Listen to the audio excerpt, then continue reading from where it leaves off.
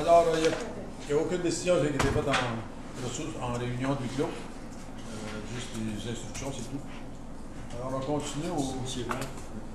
Ça veut dire, par exemple, qu'on va la continuer tantôt. On n'a pas fini. On n'a pas fini. On va continuer après. Il reste un item concernant une propriété. Ça prendrait quelqu'un pour proposer. La formule. Proposer pour fermer. M. Simoneau, accepté par M. Levert. Tout le monde en faveur?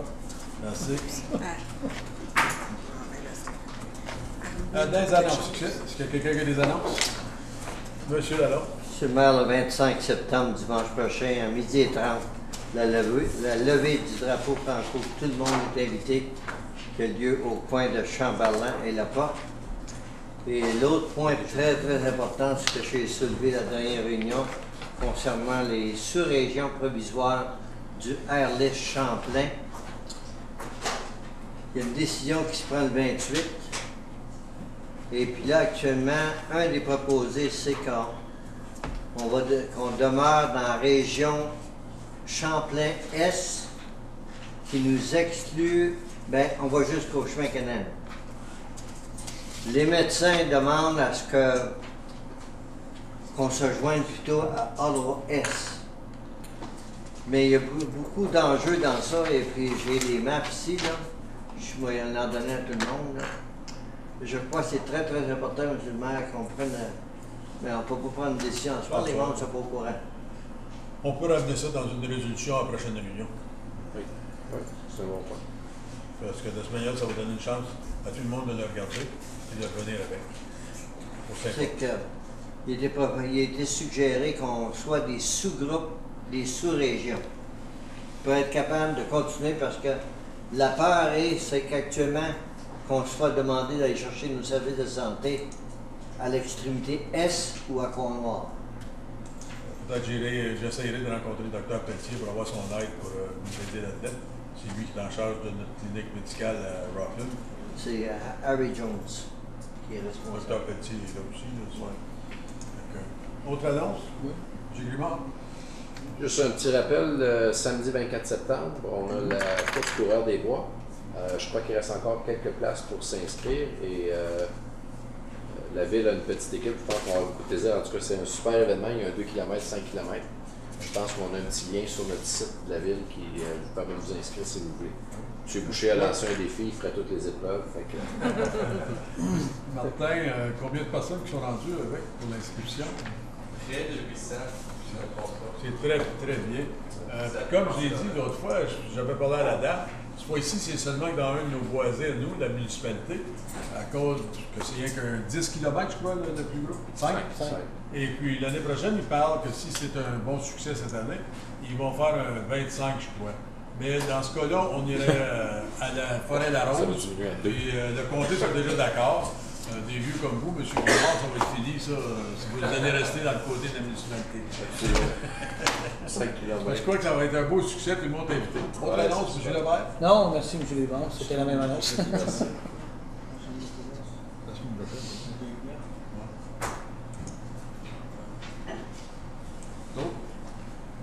OK. La semaine prochaine, on s'en va, on est invité, 2 billets pour aller à l'ambassade de Corée. C'est leur fête nationale. Mon escorte ce soir-là, c'est M. Robert Keogh. Parce que... Y a-t-il une danse? Oui. Il va mettre ses bons souliers. Oui. J'amène M. Keogh parce que M. Keogh est en charge du développement économique. Ça lui donne la chance de rencontrer des gens à l'ambassade. Je crois qu'on a un bon rapport de commencer avec le ministre et puis autres gens. Ça va être le temps de rencontrer l'ambassadeur. Aussi, j'ai dit quelque chose. Le 25 septembre, M. Lalonde mentionnait, aura lieu la journée des Franco-Ontariens. Partout en province, des événements auront lieu pour souligner cet événement important. Le drapeau franco-ontarien a été hissé pour la première fois à Sudbury en 1975. Depuis ce temps, il a commencé à flotter un peu partout en province, signe que les Franco-Ontariens sont localisés aux 4 coins de la province. En 2001, le drapeau blanc et vert que nous connaissons est devenu officiellement le symbole des Franco-Ontariens grâce à un projet de loi de notre collègue M. Jean-Marc Lalonde. Bon anniversaire aux fiers franco-ontariens de la cité de Clarence Rockland. Continuez d'être fiers de votre langue, car elle est une belle langue vivante. Merci, M. le maire. Merci, M. Lalonde. C'est tout? Période de questions. Est-ce qu'il y a quelqu'un qui a des questions?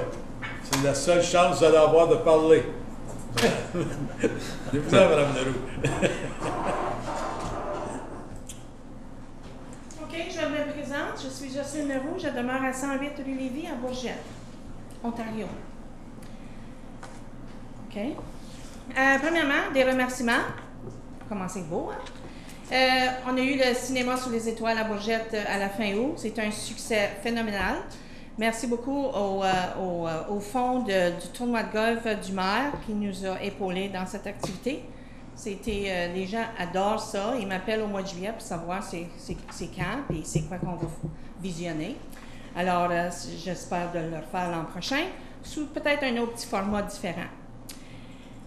Ma prochaine activité, par exemple, c'est décorer les arbres sur le sentier. Alors, je m'attends à ce que la ville participe et puis qu'il décore un arbre qui va être sur le sentier. Vous mettez votre petite pancarte disant c'est la gracieuseté de la ville, c'est la cité Clarence Rockland. Vous allez avoir de l'information sous peu. On vous envoyera un conseiller qui est à la table comme c'est là. Vous aider, vous décorer un arbre. Je m'attends à ce que M. le maire soit là. Tu vas être là toi aussi, ma tante, ça va t'en Ah oui, puis M. Lalonde aussi. M. Lalonde se barre là. M. Lalonde aussi est invité. En tout cas, fait que ça, c'est on essaie toujours d'avoir des activités différentes. On essaie d'avoir un petit peu d'appartenance à notre petit village pour que ça reste vivant. Est-ce que j'ai d'autres temps? Est-ce qu'il y a d'autres questions? OK, question. Je sais que dans la prochaine, dans la réunion plénière, mon nom est écrit parce que vous avez tous reçu mon courriel.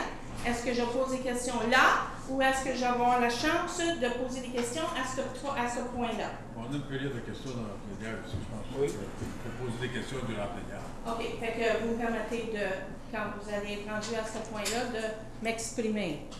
Bravo. Je sais que vous êtes dans votre exercice de 2017 là, pour le budget. J'aimerais savoir si dans vos plans, et je peut-être devrais poser la question à M. Boucher ici, mais est-ce que vous avez l'intention de modifier les structures de jeu qui sont au centre communautaire à Bourget? Je ne sais pas si c'est dans les plans de 2017, mais si ça ne l'est pas dans 2017, si on peut visionner quelque chose pour 2018 pour les remettre à l'ordre, le rehausser maintenant que le splash pad est à presque construire.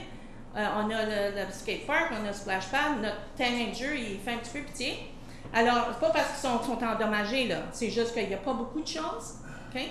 Ça fait que si je comprends que peut-être dans 2017, le budget n'est pas là, je comprends ça, mais peut-être visionner quelque chose pour 2018, là. M. Boucher? On va regarder ça lors du processus budgétaire. Tout va. Je vais juste vous mettre ça, tu sais, parce que c'est un commentaire que j'ai eu par plusieurs petites familles. OK? Votre dernière question? Oui. Avec le retrait sérieux de Mme Chouanière, qui ne peut pas se présenter à différents temps, nos besoins, nos inquiétudes, nos préoccupations, on les envoie où? Aux conseillers qui sont ici ou à moi-même, ça sera considéré par... on prend la charge de Mme Chouanière en attendant qu'elle revienne. Parce qu'on ne veut pas la taxer, on ne veut pas lui envoyer 50 000 questions parce qu'elle est au repos puis on comprend ça. S'il y a un des conseillers que vous êtes confortable avec, vous pouvez l'envoyer à ce conseiller-là qui l'amène à la Mais est-ce que le conseiller va me répondre? Ben, absolument, oui. Non, oui. OK. C'est juste parce qu'il y a juste madame ici, Mme Collier, qui m'a répondu au sujet de mon autre courriel. Alors, je la remercie énormément et je remercie Monique pour m'avoir éclairé sur le processus. Mais, fait que si j'envoie un message, quelqu'un va répondre. Oui. Souvent, quand vous envoyez des courriels aussi, on attend la direction de l'administration en sachant si ça vient ici ou non. Alors, c'est pour ça qu'on ne veut pas nécessairement répondre à un courriel sans savoir si ça vient ici avant. OK, alors, mais il y a quelqu'un qui va répondre comme accusé que vous avez reçu au moins? Si vous demandez comme une question... l'administration, je parle, ou quelqu'un? Oui. Parce que le dernier courriel, j'ai envoyé à tout le monde. Madame ici, monsieur là, Monique, je pense que je ne l'ai pas envoyé à Monique, par exemple. Désolée, la prochaine fois, ça va être là. Mais, mais je voulais juste savoir, avec la situation de Mme Chouanière. Mais avec votre dernier courriel, ça a-tu été répondu par quelqu'un de la municipalité? Ou il n'y a personne qui vous a répondu à votre dernier courriel? Ben, Mme Poirier, OK. elle a répondu, puis Mme Monnier, qu'on a eu une conversation. OK. Oui, c'est beau. OK? Alors, merci beaucoup de votre temps et bonne soirée. Merci. Je vais revenir. Autre question? Philippe, pour la période de questions? C'est tout? Merci. Item de membre du Conseil. Je pense que vous avez ça, monsieur. Monsieur Lalonde. Monsieur Simonneau, vous avez été obligé de le remplacer. On l'a mis à 11.2. Ouais. 11.3 et 11.4. Ah, c'est vrai. 11.2. Moi, je trouve. Ouais, la réduction. Là, je le mettais à 9.2, là, mais j'avais dit ça allait à 11.3.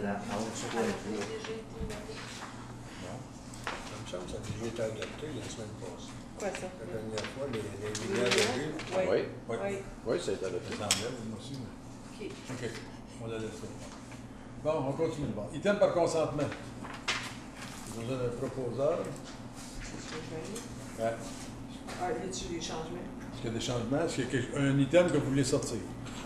Toute la région de toute la section 10.3. A, B, C, D. A, B, C, E. À 10.3, il n'y a pas de F. Non. E. 10.3, il y a un. Ah oui, hein. 10.3. Mais il n'est pas dans la résolution. Il y a A, B, C, E. Oui, La résolution, il n'est pas là quand tu le lis. OK. je l'ai, oui. Autre chose? OK. Be it resolved that the following items as identified under the consent items category on the regular meeting agenda of September 19th, 2016 be adopted. 10.1, minutes of the following meetings. A, regular meeting of September 6th, 2016.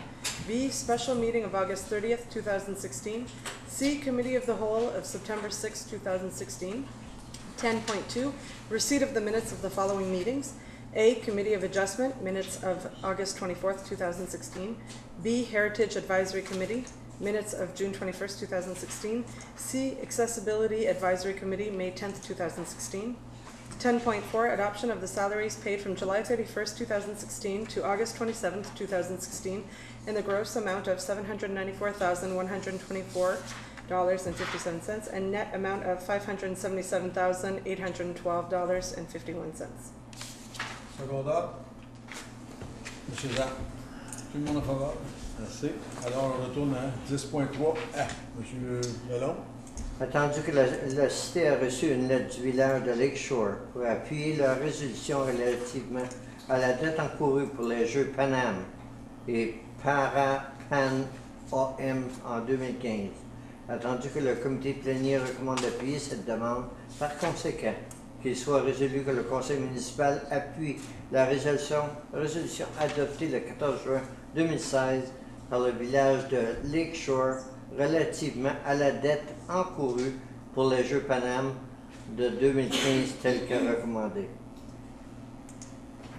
Seulement la raison que c'est là, c'est que les Jeux Pan-Am, les retombées, on était tout avantageux de ça parce que tout le monde qui allait là, il payait des taxes. La taxe de vente, tout ça, la taxe d'admission, tout ça. Ça fait que si la province ou une ville organise quelque chose qui est subventionné par le gouvernement, c'est parce qu'il y a des retombées à venir. Ça fait que c'est pour ça, moi, je n'étais pas d'accord à appuyer ça. OK. Autre commentaire là-dessus? Alors, on prend un vote? C'est par consentement, ça a déjà été. Mais non, on l'a pas. OK, on l'a ouvert. On l'a ouvert, celle-là. Oui, monsieur. Je croyais que la raison qu'on avait accepté de l'amener à la régulière, c'était parce que la compréhension était que c'était la ville de Toronto Oui. qui devait payer ces choses-là parce que c'est eux qui ont été les hôtes de l'événement. Puis qu'eux, par défaut, j'assume qu'ils sont très près en proximité, ont dû écoper des sommes énormes. Pour ça, je pensais que c'était ça qu'on était d'accord avec la dernière réunion, mais là, Moi, je trouvais que c'est eux autres qui ont eu les retombées, vraiment, Toronto. C'est eux autres qui ont fait de la C'est facture. vrai. Toute la province a eu ça. Ben, il n'y a pas grand-chose qui est venu dans notre coin. Ouais, ici. j'allais dire, Les locations d'hôtels, il y a une taxe qui rentre sur toutes les. Tout Ah, à mais Toronto. les taxes qui rentrent pour les hôtels, ça va à la ville de Toronto. Le 13%, ça va provincial Non, et fédéral. je comprends que ça va au fédéral ou au provincial. Puis Ottawa a eu un train avec ça. Fait que- On va se voir En tout tout cas, ça. qui est en faveur de la lettre comme elle est là? Mais, M. le maire, je suis un peu confus parce qu'on dirait que, je m'excuse de retourner là-dessus, je comprends exactement ce que M. Lalonde a dit, mais on dirait, puis je m'excuse, M. Lalonde, ben, ouais, ok, les deux Lalonde, que, il me semble que quand vous parlez, est-ce que vous êtes pour ou contre? Parce que vous l'avez dit en fait de redevance, vous l'avez Lalonde, retourné. je compte. Je suis contre. Je l'ai lu tel que préparé, mais Ok. je suis contre. Vous êtes contre, ok. Je comprends. Ça veut pas Excusez, dire je que voulais juste comprendre parce que... même si on est pour, ça ne veut pas dire que ça va faire de quoi. Ouais, exactement. Non, c'est beau. Le gouvernement provincial va dire, ben, ça reste de même. Moi, je suis juste sympathique à leur cause à eux, à cause qu'ils ont dû écoper de ces dépenses-là, qu'eux ont eu presque pas de bénéfices. Pour. Ben, ils ont eu beaucoup de bénéfices. Ben, je parle dans les jours. Ah, ok, je comprends. Je vais vous donner un exemple. On était censé d'avoir les Jeux de l'Ontario ici. En 2000, je ne m'en rappelle pas, là, les comtés finalement ils ont tombé. On avait les Jeux de l'Ontario pour les paramédics et les Jeux pour tout le monde. La province a donné des fonds et puis tout le monde payait pour de la province. Donc c'est la même chose quand il y a une activité de même. Et je vais vous ramener au concours de labo de Naven, quand ils ont fait un gros déficit. C'est qui qui a comblé le déficit? C'est-tu la ville d'Ottawa ou si c'est le restant de la province qui a envoyé de l'argent? Dans des programmes de concours de labo, il est complètement différent. Il y a un montant d'argent qui est donné par l'agriculture pour mettre ça en place. Il est justement aujourd'hui puis demain le concours de labo est en place. OK. Passe au vote. Oui. On passe au vote en faveur de cette lettre pour appuyer Lakeshore. En faveur. Passez. Merci. Qui avait appuyé la résolution? Est-ce qu'il y a quelqu'un qui avait appuyé la résolution? Juste en campagne. Tout le monde a voté pour la lettre. La deuxième, M. Lalonde. B, résolution pour Excusez, accepter. M. le maire, celle-là, je l'approuvais telle que présentée. Vous la lise maintenant? Oui. Ça, c'est résolution pour accepter les critères de design et d'évaluation relatifs aux nouvelles enseignes proposées pour identifier la cité et les aires communautaires. Allez-y, M. C'est parce Lalonde. que j'avais un point, je l'ai écrit là. OK. Qu'il soit résolu que le conseil municipal accepte les critères de design et d'évaluation énumérés au rapport Info 2016-34 et qu'il soit résolu que le projet soit réalisé suivant les deux étapes stipulées dans ce rapport, soit de compléter un plan conceptuel de design et sélection et deux, fabrication et installation, et qu'il soit résolu qu'une enseigne de la cité soit ajoutée sur le chemin Onésime-Guibard et que deux nouvelles enseignes soient ajoutées à Clarence Point et Clarence Creek, et qu'il soit résolu que 5 enseignes municipales soient relocalisées afin de refléter les limites de l'aire urbaine et des aires communautaires d'après le plan officiel des Comtés unis de Presque Riversault.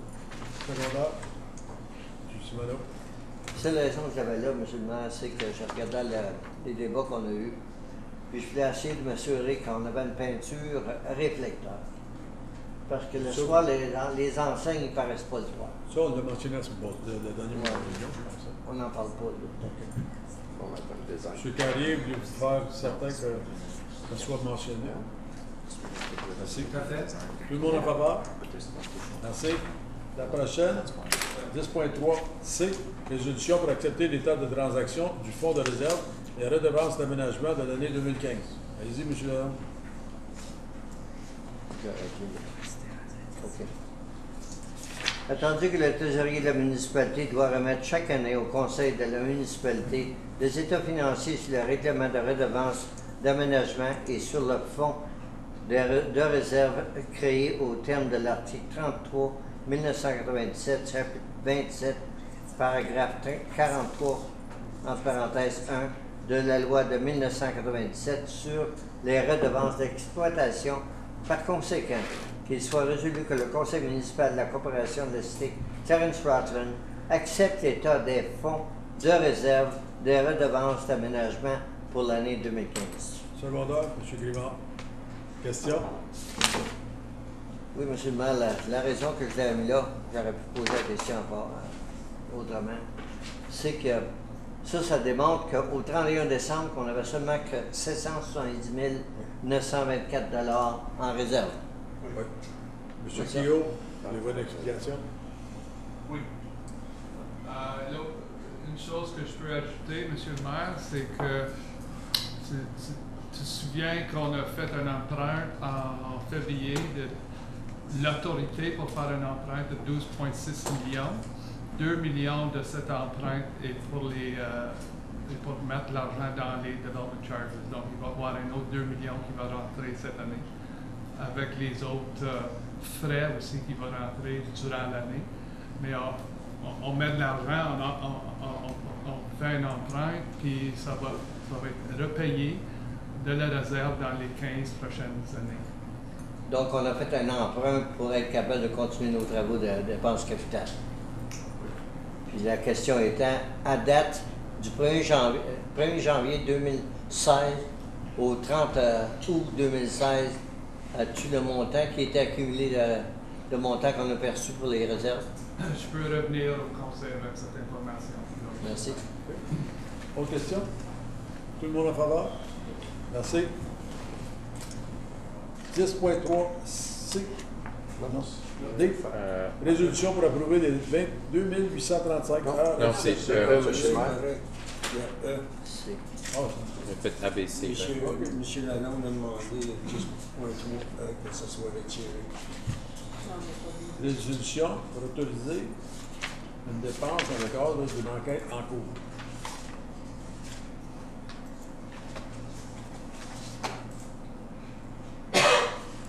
Qu'il soit résolu que le Conseil autorise une dépense d'un montant maximal de 10 10 000 000 $ du compte de contingence pour une enquête en cours. Question? M. Lalonde? C'est celle de E qu'on regarde? Oui.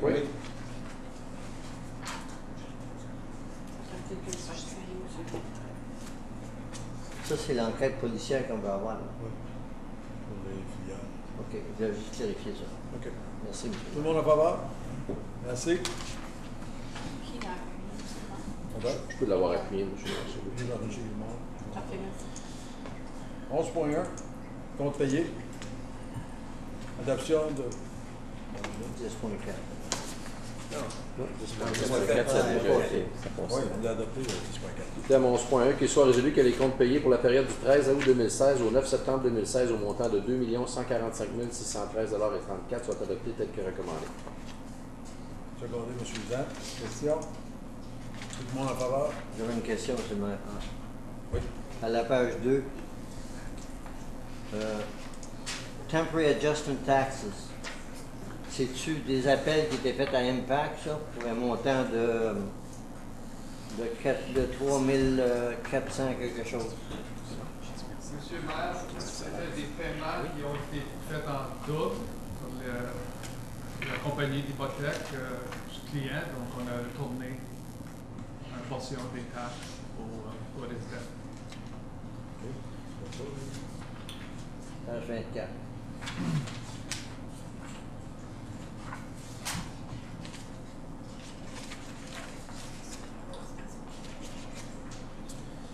Storm Sewers sur la rue Claude, un montant de 17 473. Est-ce que c'est recouvrable du développeur? Non, ce n'est pas. Ça ne l'est pas? C'est pas une défectuosité qu'il y avait dans le développement, ça? Non. Le projet, c'est un WIP qui date de 2015, où est-ce qu'il y avait 100 000 $ qui étaient alloués à faire rectifier un problème pour un des résidents sur la rue Claude.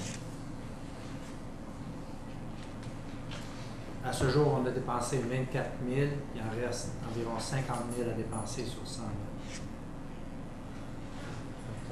000. Il y avait à la page 39, Leroux Consultant, Ça, c'est des drains municipaux. les drains municipaux, est-ce que ça tombe sous l'entente qu'on a signée avec la province, qu'il y avait un pourcentage qui nous revient?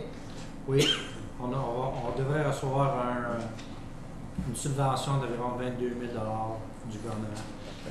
C'est tout ce que j'ai, M. le maire. M. Grimard. C'est un point que j'ai beaucoup apprécié. J'avais des questions aussi là-dessus. Puis on m'a répondu très rapidement quand j'ai envoyé le courriel. Fait que c'est très apprécié. Merci. Autre question? Tout le monde en faveur? Merci. 11.2, date proposée pour la réunion du budget. Proposé. Attendu que le budget préliminaire 2017 sera remis au Conseil pour fin de révision lors de la réunion du comité de l'année du 21 novembre 2016 et attendu que le Conseil municipal a l'intention de considérer l'adoption du budget 2017 final lors de la réunion régulière du 5 ou du 19 décembre 2016, qu'il soit résolu que des dates de réunion spéciale budget du comité de l'année suivante soient établies afin de discuter du budget 2017. Mardi le 22 novembre 2016 à 18h, mercredi le 23 novembre 2016 à 18h, mardi le 29 novembre 2016 si nécessaire à 18h, puis mercredi le 30 novembre 2016 si nécessaire à 18h. Secondé, M. Grimard. Question? Je veux juste faire sûr que l'heure de 6 heures du soir est pas trop tôt. Tout le monde est correct avec l'heure de commencement. Il y en a qui finissent peut-être un petit peu tard. Suzanne?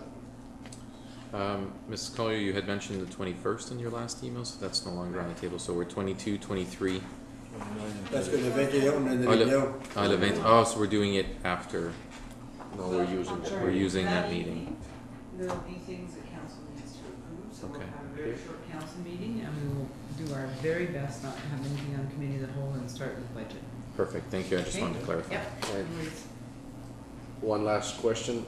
I just hope the dates of the 20th of the 30th we do everything like it's a lot of meetings. I know we're keeping those in reserves, but for myself, Mr. Mayor, I don't think I'll be able to make the 29th and 30th of November. So, thank you. Tout le monde en faveur? Merci. Règlements municipaux. Non, 12. 11.3, M. le maire. Ah oui, c'est pour Ça a été rajouté sur les scraps. Stormwater Management Master Plan 34. M. Simoneau?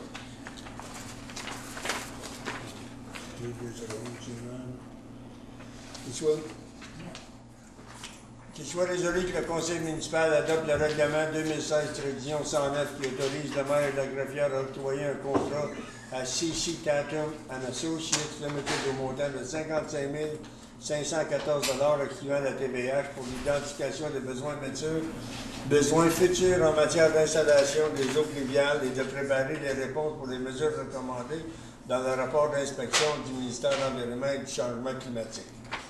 Secondaire. Suzanne, question? Ouais. Allez-y, Non, allez-y, Grimard. monsieur, je pense qu'on avait une question, je vais vous laisser. Non. Je suis pas mal sûr. Allez-y. Non, j'insiste. Moi, je me demandais, est-ce que...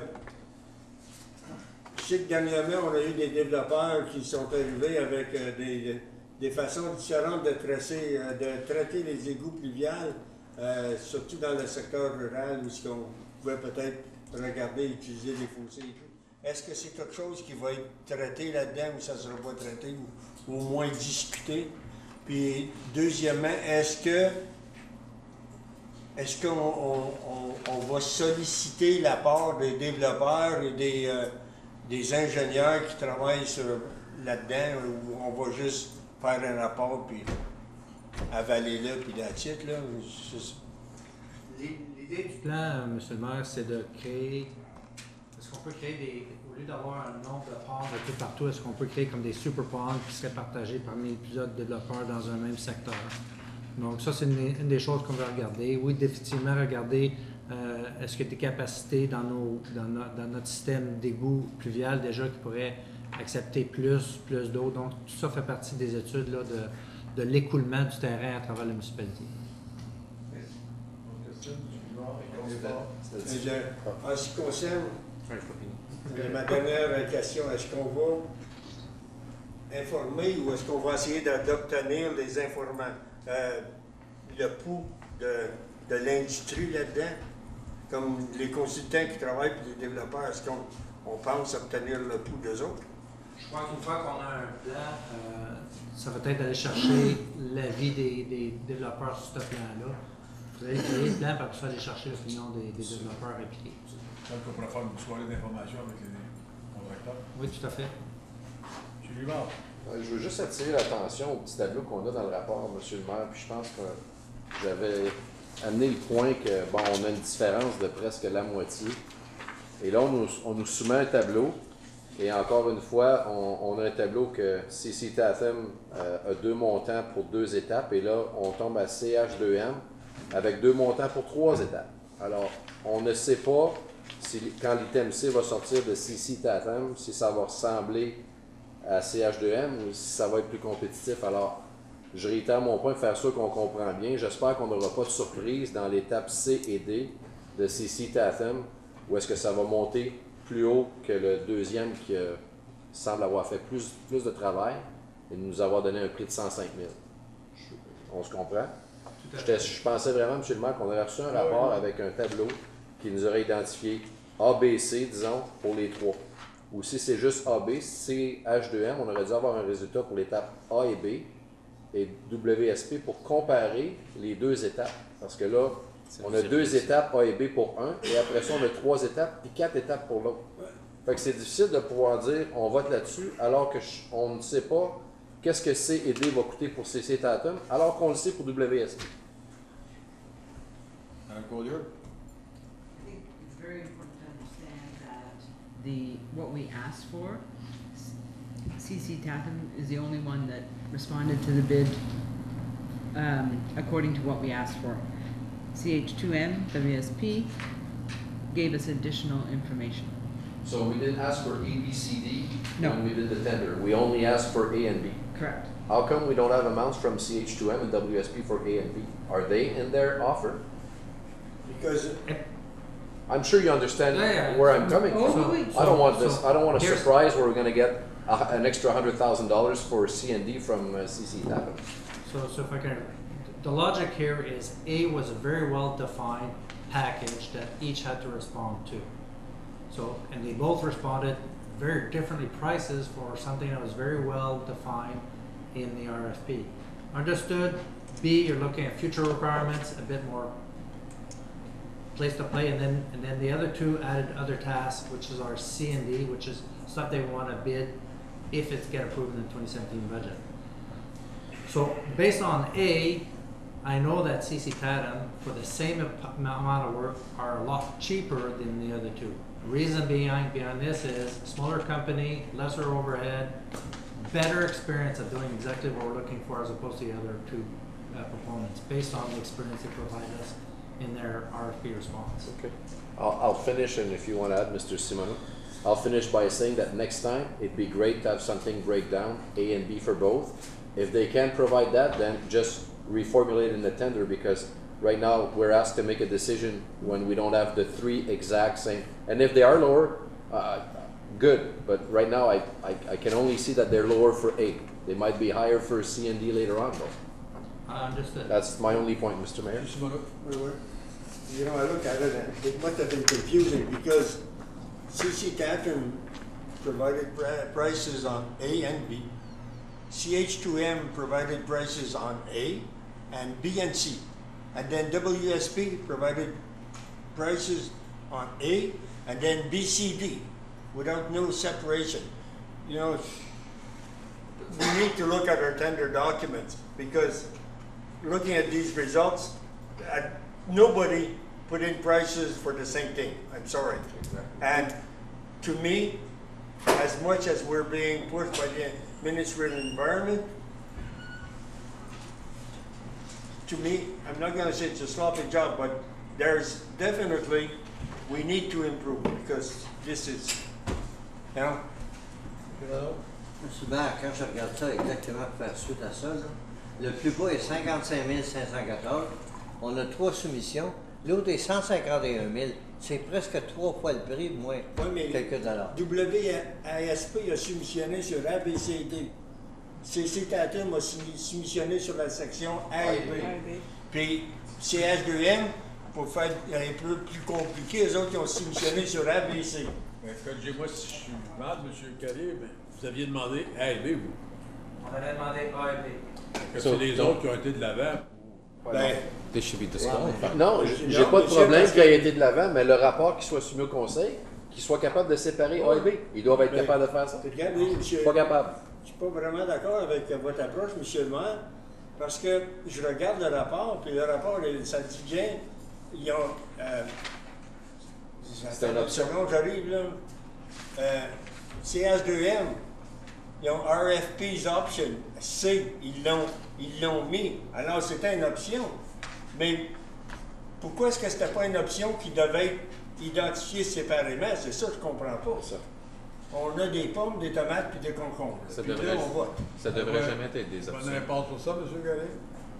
On avait identifié, M. le maire, dans notre appel d'offres que la partie C était optionnelle, était dépendante du budget 27. C'était clairement écrit dans notre appel d'offres. Donc, on ne sentait pas de recevoir un prix sur cet élément-là, sauf que dans leur réponse, deux des soumissionnaires sont allés au-delà de la demande et ont tout combiné tout dans un prix. Je ne peux pas décortiquer leur appel d'offres. Mais Avec B, C et D. moi, j'ai donné la difficulté, là. There's nothing in an RFP that should be optional. I mean, you make it mandatory or you don't put it in. To me, why would you say optional and then all of a sudden the other ones don't fill it in? Now we have no way, like everybody's been saying, on how to measure exactly what we want to buy. Et je pourrais même rajouter que WSP a été vraiment proactif en allant plus loin. Donc, pour moi, ça montre que, de un, ils savent qu'est-ce qu'ils font. Et là, j'ai au moins un prix de WSP. Mais CD pour CC Tatum, on peut avoir... Pourquoi qu'il n'aurait pas mis tout séparé? C'est une belle manière de tout mélanger l'affaire, parce que moi, je regarde, pourquoi pas arriver, même CH2M puis WSP, mettre un item, mettons, pour B, comme que l'autre a fait, puis après ça, additionner les deux autres, mais séparer. Ça, j'ai pas de problème. Mais il y a deux affaires, M. le maire, qu'il faut regarder. Est-ce que le tender était bien fait? Ouais. Est-ce qu'on a bien produit un bon tender? Si c'est oui, je trouve ça bizarre qu'il y en ait 2 sur 3 qui aient une réponse mauvaise à nos yeux. Ce que je peux qu'on dire, ait juste un bon. Oui. Ce que je peux dire, M. Carrier, on va faire confiance à vous, là, je pense. Là. Mais revenez pas nous dire, ben écoutez, là, on devrait avoir un autre, on devrait être rendu avec une facture de 150 000, et qu'on arrive à la fin. Mais On va laisser M. Carrier répondre. Là. Pour donner un peu de confiance au Conseil, il reste quand même dans le budget sur 200 000, il va rester 137 000 pour faire les parties C et D. Pas qu'on va dépenser tout l'argent, mais définitivement, si le prix de CC Tatum est au-delà des autres prix, on n'est pas obligé de procéder avec les étapes C et D. Non, non. Ça revient à ce que les conseillers nous ont dit. Si on est obligé de retourner en appel pour C et D, pourquoi on ne l'a pas fait tout de suite? Parce que l'argent est au budget 27. J'ai pas d'autorité pour aller faire C et D, M. le maire. Let's go back up to tender. Monsieur Levert. Mais vous dites, M. Carrier, que vous ne pouvez pas décortiquer le 88 000, disons, mais comment peut-on savoir le B, ce qu'il représente avec CH2M et WSP? C'est ça que je ne comprends pas. Dans leur décision du travail qu'ils ont proposé, ils ont défini les étapes ou toutes les étapes qu'ils allaient prendre pour en arriver à leur travail. Nous, on s'attendait que le travail s'est fait d'ici le 31 décembre. Le travail pour CH2M WSP nous amenait jusqu'au mois d'avril 27. Ils en faisaient plus, ils démontraient qu'ils voulaient en faire plus sur le projet, au-delà de ce qui était demandé au comité. OK, mais le montant de CH2M et WSP est de combien pour B? Je ne peux pas le décortiquer de leur appel d'offres dans leur prix. Oui, mais pourquoi d'abord on accepterait le 45 549 si on ne connaît pas les autres? Ils n'ont pas demandé pour. can we not go back and ask, depending on what our 2017 budget allows, this is what we want, A, B, C, D, E, or A, B, C, D, sorry, is that not a potential possibility? L'avoir séparé. Ben, de le demander séparé, puis de dire si on a le budget accepts whatever, if it allows us to do it. You can go back Give and us ask the them to price. clarify. I think, yes, just go back and clarify, thank you. Est-ce que c'est ça que le conseil veut? On n'avait pas déjà demandé ça? I thought we had asked. Je vais comprendre ça. I thought Monsieur le maire, là, Monsieur là, à un moment donné, je pense Monsieur on l'avait déjà demandé. Et c'est ça qu'on a eu ce soir. Exactement. OK. Puis, Alors, c'est pas clair. Deuxièmement, on est un peu pressé, là, mais c'est pas de la faute du conseil si on est pressé. Alors moi... Alors, voulez-vous le tabler? Oui. Oui, Ben, puis que... On peut-tu donner une directive, monsieur Oui. le maire, de faire ça? S'ils ne peuvent pas, peut-être juste un coup de téléphone avec CH2M, WSP, leur dire, donnez-nous un montant pour B, parce que c'est ça que vous vouliez avoir, A et B. Donnez-nous un montant pour B, et là, on va comparer 3 tenders, puis si on sauve à la municipalité 25 000, puis on peut l'investir dans un village pour faire quelque chose, je pense que ça vaut la peine. Mais là, quand je regarde ça, là, c'est beau de dire ça, donnez-nous un montant pour B, puis C. Mais là, actuellement, avec Tatam, pour faire compléter l'ouvrage, il faut qu'elle fasse l'ouvrage du C. On a-tu un coût de ça? On ne sait pas. On ne sait pas parce que C'était optionnel. c'était optionnel. C'est beau de dire on a 200 000 pièces dans le budget, mais on ne l'engage pas, cet argent-là. C'est pour ça qu'on le table. C'est pour ça qu'on table, puis ils vont revenir. Puis pour le... Soit que vous retournez, M. Carrier, puis demandez pour A et B de toutes les compagnies, que ça reste à A et B. Ou ABCD. Ou vous demandez ABCD aux 3 contracteurs. Ouais. Séparés. Pas des chiffres comme qu'on a là, disant comme quoi 124 000 pour BCD, puis l'autre, il y a 88 000 pour BC. Moi, monsieur le maire, si on a une réponse pour ABCD puis nous donne un montant, je suis correct avec ça. Je veux avoir au moins la même affaire. Vous aurez des C'est temps vrai. avec des temps. Oui. Est-ce que c'est possible de demander, M. Carrier, de m'envoyer une copie électronique du document de soumission qui a été circulé aux consultants? Oui. Merci. Alors, je propose de le tabler, monsieur le maire. C'est ça. Regardez, M. Lalonde, tout le monde en faveur? Oui. Merci. On s'en va au 12.1, les règlements municipaux. C'est par consentement. Oui, par consentement. Est-ce qu'il y en a que vous voulez sortir? OK. Allez-y, Mme Simon. Attends un petit peu, monsieur le maire. Bon, attendez une minute, M. Simoneau c'est m'a donné le doigt. Je pense pas que c'est pour me dire que je suis numéro 1. J'aimerais le 12.2 de le sortir, s'il vous plaît, parce que je vais demander un vote enregistré là-dessus. Qu'il soit résolu que les règlements municipaux suivants soient adoptés. 12.1, 2016-113, pour octroyer un contrat à Cornwall Freightliner pour acheter l'achat d'un camion tandem et les accessoires nécessaires pour faire le déglaçage et le déneigement des routes asphaltées. 12.3, 2016-128, pour octroyer un contrat à Playground Planners pour l'achat des structures de jeu pour le parc Mountain View. 12.4, 2016-129, pour autoriser l'utilisation des fonds de réserve d'entretien et de reconstruction des chemins pour le projet des nouveaux feux de signalisation à l'angle de Laurier-Laporte. Non, 12.2, on ne disait pas. Ben, le polluant. Secondaire. M. Grimard, secondé, tout le monde en faveur. Merci. On retourne à 12.2. M. Simoneau. Les additions, M. le maire.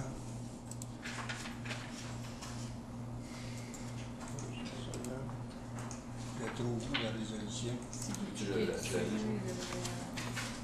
juste de l'écrire. Sinon, juste que le règlement numéro 2016-124 pour autoriser une augmentation de 87 946,10 $, au contrat avec la firme Parton Engineering Limited afin de procéder avec le pavage de l'intersection de Laurier-Laporte. C'est bon. Secondé, M. Lalonde. Question? M. Simoneau. Je reviens encore à ma discussion la dernière fois. J'ai pas participé, malheureusement, j'ai pas participé aux deux réunions du mois de mai où le projet de la firme Parton a été, où ce qu'on leur a donné le projet. Moi, c'est beaucoup. On va être rendu à un montant phénoménal pour réparer l'intersection. Puis, moi, qu'on fasse ces ajouts-là. Moi, Alors, ce que vous recommandez, c'est d'aller avec le contrat original. oui. Moi, ou Peut-être que ce qu'on va faire, c'est demander pour ou contre la réserve chèque, j'ai les autres conseillers qui sont C'est pas d'autres d'accord questions? avec moi. Là. Oui. Monsieur Mais Uzan? moi, c'est mon opinion. Combien d'argent qu'on avait au budget pour ça, en total? Quand que... 200 000. C'est juste 200 000. Puis... J'ai pas l'autre rapport. Ouais, c'est ça. Il y avait Il 186 manque 000 un rapport, c'est ça. avant. Il y avait 186 000, puis on est rendu à 274 000 plus les Pouvez-vous taxes. OK. C'est parce que monsieur... La seule raison que je vous demande ça, c'est la dernière fois que M. Campo était ici, on dirait qu'il y a peut-être une différente manière d'expliquer. Le 87 000 inclut exactement... Pourquoi qu'on fait ça? Là? Parce que lui, il était de l'expression que... On parlait des cercles, puis tout ça. Mais j'ai la page, là, parce que je ne l'avais pas tantôt, c'est pour ça. Je ne sais pas si vous êtes capable d'expliquer un peu plus, parce que je comprends. Avec un système de signalisation, on met des loupes détectrices dans la rue. Oui. On peut les mettre dans la vieille asphalte, puis après ça, éventuellement, faire l'intersection, puis tout va être arraché, tout va être à réinstaller. Ou on refait l'asphalte en même temps qu'on fait l'installation des feux, et tout va être fait pour une secousse, puis on va la paix là-dessus sur plusieurs années. C'est un peu l'intention de la convention de l'administration. J'aimerais demander pourquoi ça n'a pas été pensé ou peut-être mis dans le budget initial pour qu'on soit capable de prendre une décision finale dans le temps, parce qu'on savait que les sensors étaient dans le budget là aussi. Là, Sauf que, faisant partie du projet, il y avait l'étude du trafic qui était faite, puis l'étude dérive quel genre de signalisation qu'on allait avoir. Donc, combien de tournants à gauche qu'on va avoir, puis comment est-ce qu'on va vouloir contrôler les feux. Fait qu'on pouvait s'attendre à ce qu'il y ait des loupes qui soient installées à l'intérieur de l'asphalte, mais où, quand, où et combien, on ne le savait pas. Pas tant qu'on fasse l'étude. Parce que cette intersection-là ressemble beaucoup à l'intersection de Laurier-Caron. On a plusieurs lignes. Je veux dire, c'est pour ça que j'étais un peu... I'm a little confused as to why, we just come up with this now, almost like we never thought of this before. I don't know. At budget time, if you recall, the discussion was around whether we were going to put a roundabout at Laurier and Laporte. Okay?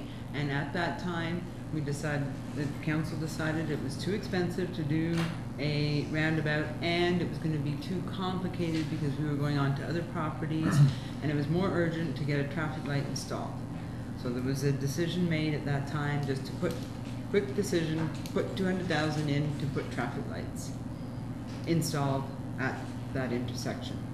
So on further review, when the engineers went in, they came back with the suggestion that they could pave and give us this option. We do not have to do this. No, that's not what I'm getting at, Mr. Mayor, if I could just finish. And I completely understand the point, and I remember very well talking about traffic circles and lights. What I'm trying to think, though, is before throwing out a number like $200,000 at the time, it just seems to me we didn't think it through. We just threw out a number, and then we said, we'll come back later if we need more, there's always money. And I think that's where I'm kind of going, well, if we wanted to do lights, why didn't we actually come up at budget time with the actual proper estimate on what it was going to cost to do lights, knowing full well we'd need the sensors and the lights? That's all. It's just... Lights wasn't an option on the staff list at that point. Sorry, I'm done.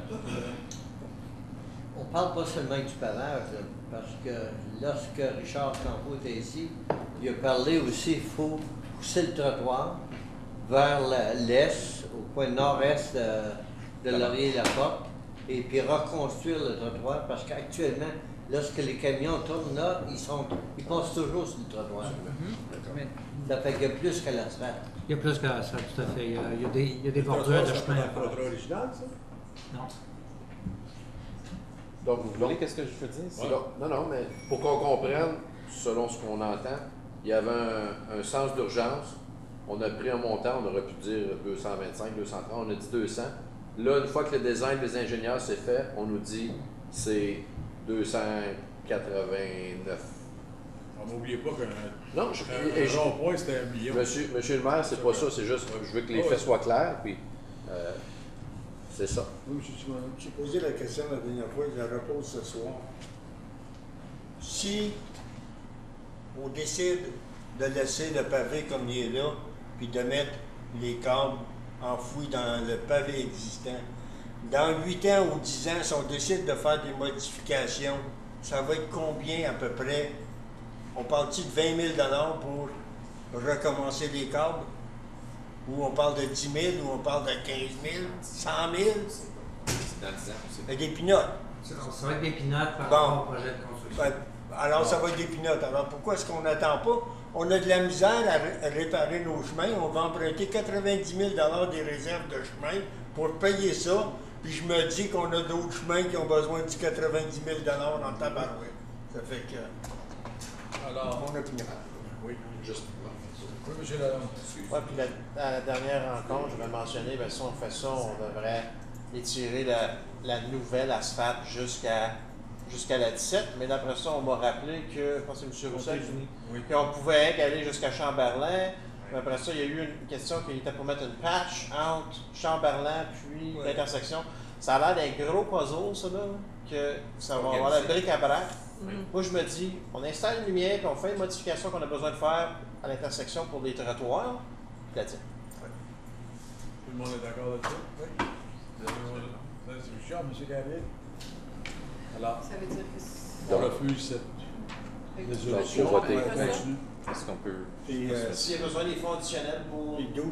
12.4, étant donné que 12.2 a été fait, 12.4, on n'aura pas besoin d'utiliser les fonds de réserve dans le dossier. Mais là, M. je vais le maire, demander là, de reconsidérer. les lumières qui sont, ben ça y va à 274 mètres dans tout, là. Mais là, si on parle de pousser le trottoir, comme le conseiller Lalonde dit, ben il y a une charge d'extra, là. Non, on ne l'a pas inclus, là. On devrait avoir des imprévus de 5 ou 10 000 $ ou 15 000 $ dans le contrat. On peut donner ça en contrat après, une soumission complètement séparée. Ça devrait faire le... Alors, qui est contre cette résolution? Moi, je veux juste faire sûr avant de voter qu'on comprend bien dans qu'est-ce qu'on veut faire. Alors, ça reste avec le contrat original. Donc là, on refuse le pavage. Parce que ça l'inclut. Parce que si on fait l'intersection, j'ose espérer qu'on va faire les trottoirs. Je suis d'accord avec M. Lalonde. Ça va être une résolution après. Okay. Mais ils vont la faire l'intersection, alors il faut faire sûr que ça l'enchaîne. Oui. C'est pas trop compliqué, ça. Les trottoirs vont être faits cette année, monsieur, parce que là, les lumières, c'est de secours qu'on a voté là-dessus, puis il ne voit pas grand-chose bouiller là-bas. On va vous donner un nouveau rapport, M. le maire, à la prochaine. Les trottoirs vont être faits cette année aussi.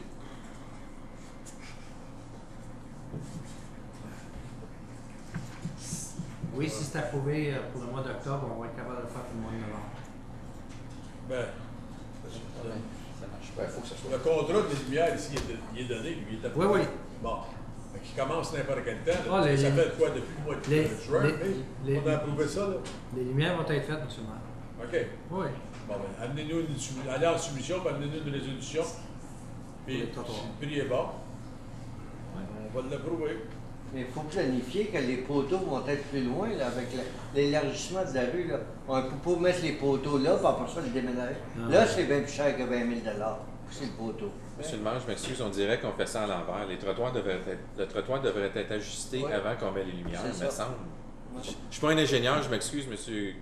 Merci le bon Dieu pour ça. Hein? Oui, non, ça fait dur. Mais aidez-moi à comprendre, je ne comprends pas pourquoi qu'on... L'autre essaie de déterminer où est-ce que les trottoirs vont être, où est-ce que les lumières vont être par rapport au trottoir. Donc, on peut mettre tout de suite les lumières au bons endroits sans que les trottoirs soient à bonne place. De ce que vous nous dites, dans la solution, les trottoirs sont pas inclus. Tout à fait. Bon.